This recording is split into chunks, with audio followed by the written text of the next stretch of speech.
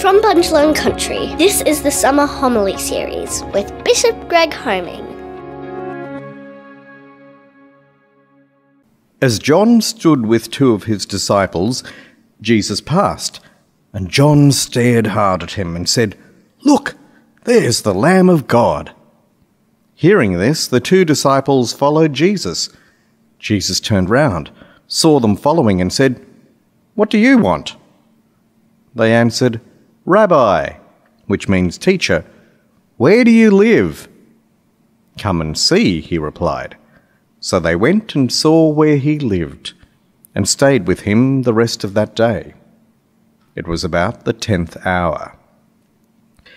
One of these two who became followers of Jesus after hearing what John had said was Andrew, brother of Simon Peter. Early the next morning, Andrew met his brother and said to him, "We have found the Messiah," which means the Christ, and he took Simon to Jesus. Jesus looked hard at him and said, "You are Simon, son of John. You are to be called Cephas," meaning rock. I can still remember back in 1985 when I did the strange thing of joining the Carmelites. And I thought, well, I know that I have to give this a go, but I'll probably last 2 months, 6 months at the most. So I joined in the hope that I'd get this stupid idea out of my head. I, in fact, went to have a look. I went to see. And the only way I could see was by living with the Carmelites, the Carmelite life. And sadly, after 35 years, 36 years, I'm still here, looking to see what it's like. Today's gospel is the first major call of disciples. And unlike the calls that happen in Matthew's gospel, for example, where Matthew's at the tax collector's table and Jesus says, "Come follow me," and puts on a dinner and then he follows Jesus. Or the call in Luke's gospel where St. Peter falls to his knees and says, "Leave me, Lord, I'm a sinner." In John's gospel, we've actually got a bit of a story. There's a storyline. We know where these men have come from. Andrew and the other disciple were followers of John the Baptist. So there were already people seeking something. They were already looking for, I suppose, the meaning of life, what to do with their own life. And they thought, we'll follow this man, the man who we just met last Sunday, baptizing in the Jordan. So they're with him. And I don't know what they were talking about, but John looks up and he notices Jesus walking on the horizon. And he says to his disciples, "Behold the Lamb of God." No doubt he had spoken to them about whoever this person was that he spoke of as the Lamb of God, because they knew what John the Baptist meant. But the interesting thing is only two of his disciples go off and follow. They're not following, they go off to see who this Lamb of God, who this Jesus Christ is.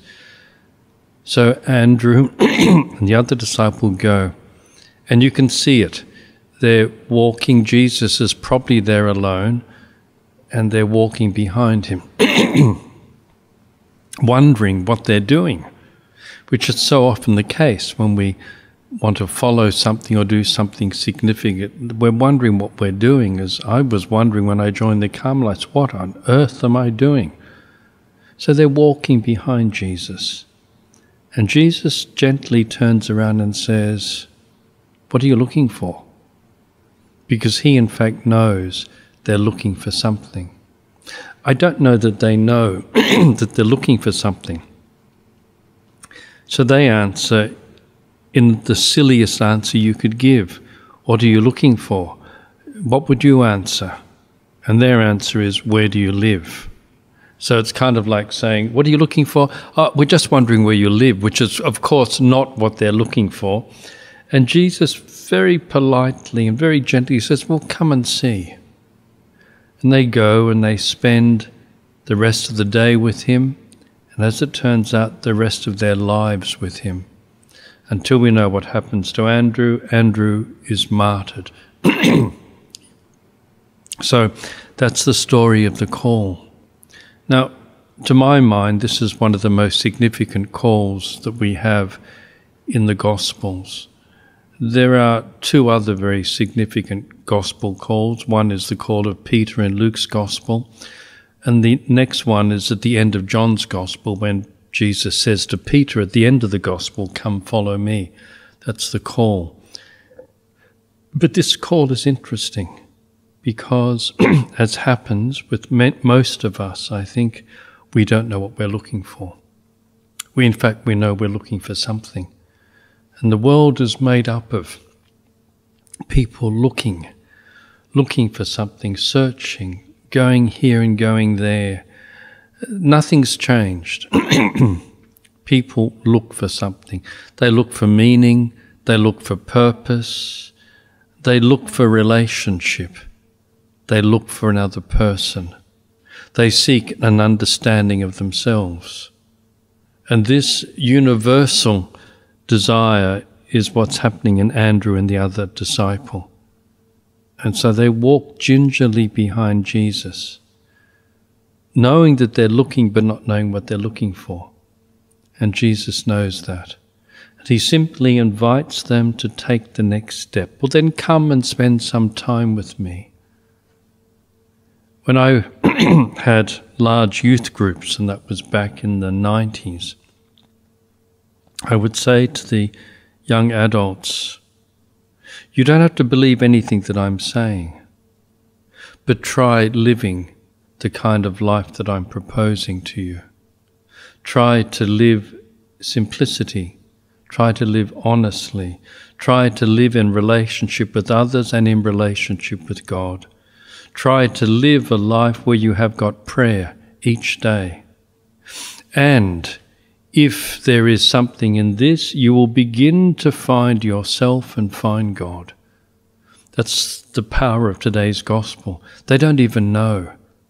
And he says, well, come along and see. And they go and they discover. They discover themselves and they discover God.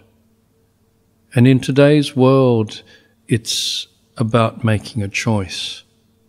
They could have remained at a distance looking and wondering, but they made the choice to accept the invitation in their hearts to come and see what it's like. If he had said, follow me, that would have been a bit scary. But he said, come and see. And that remains the invitation, the first invitation to anyone who is called to follow. Come and see. How do I see? Not simply by living, but by experiencing. And in the experience, you will know whether this is God. And you will know who you are. And in that experience, you will discover the way of prayer, which is the way to God. So I invite all of you this Sunday to read that wonderful passage of John's Gospel and hear the words of Jesus. Come and see. Spend time with him. Choose a way of living which accords with spending time with him, and make a choice after that as whether or not you want to follow.